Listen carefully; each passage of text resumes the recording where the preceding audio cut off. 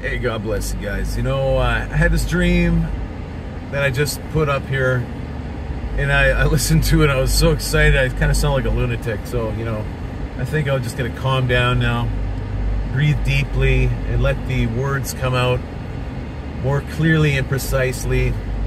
I had this really cool revelation today.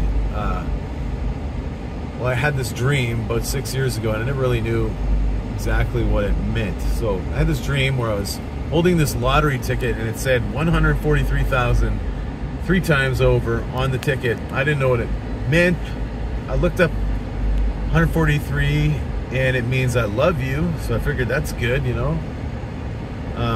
means I love you in slang, apparently, on the internet. But today, I typed in 143,000. What does that mean, And it goes to the movie Avengers Endgame if you type that in.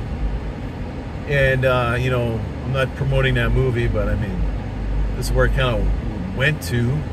And Tony Stark in the movie and his niece, I believe, they have like this little phrase that they say to each other. I love you 3,000. And it's like God is saying, this is where I'm leading you to. I love you 3,000. So 143 times 3,000, what does that mean? 143 times 3,000 equals 429,000. And if you divide that into 3, it's 143,000 times 3, which is the numbers I had on my lottery ticket. And so I'm like, whoa, that's pretty crazy. That's insane. And so I was thinking, like, wow, that's amazing. Like, it's like God speaking through this movie. But what is the movie called? The movie's called Avengers Endgame. It's like this Endgame ministry, Endgame ministry of God. I believe that's what he's referring to. Now, if you look at Revelation, okay, this is crazy too. Revelation 14 verse 3, that's 143. It's talking about the 144,000 on the earth. Nobody could sing the song that they learned.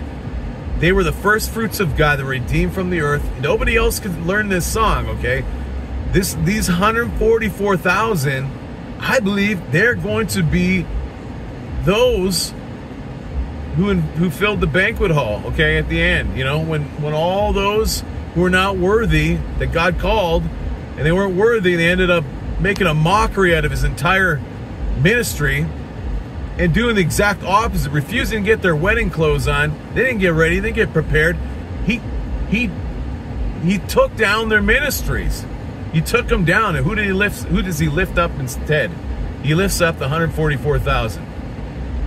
And nobody could sing the song that they sang because they went through all this tribulation when the fake church was rising up, crushing them, beating them up. If you look at the church of Philadelphia, what does it say?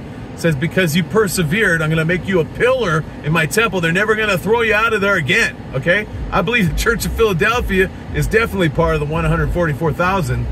They're the church of brotherly love, okay? So, all this ties together. It's just crazy. The title of the movie, the I love you 3,000 in the movie, and this ticket I got in my dream, 143,000 times 3. How can you even make this stuff up? I couldn't make that up. I didn't sit there in some back room thinking this whole thing, okay, I'm going to have this dream with 143,000. I'm going to somehow make it go with this movie, with this title, and somehow I'm going to have it all equal this whole equation here. No. And end up with 143 in chapter, in the Revelation that talks about the 144,000. I'm not that smart, okay? I can't think this stuff up. This is only God. God can only think this stuff up. This is so cool. End times ministry, 144,000 rising up in the last days. Good stuff is coming in spite of all the evil that you see in Revelation. There's some good stuff in there too, and it's powerful. And hey, I mean, I want to be on that team. I know I had this dream, but still, I still gotta stay in Christ. I still gotta believe. I still gotta keep doing what Christ has called me to do. And that's what we all got to do. We want to be there, okay? I mean, there's not many people listening to God today. There's not many churches listening to God today. There's not many people, period, listening to God today. They don't even believe their Bibles, okay? So it's pretty clear. If you look at the world, This 8 billion people, but 144,000 is probably the true number of the people that are actually really surrendering to God in these last days.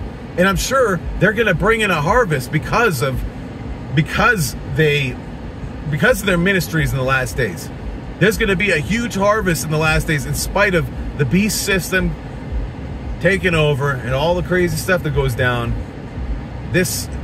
Everybody's going to see the light because the 144,000 is singing a new song and nobody can drown them out in spite of all the evil going on. Anyways, that's what I believe is going to happen. And that's a dream I had. I hope it blesses you guys. God bless.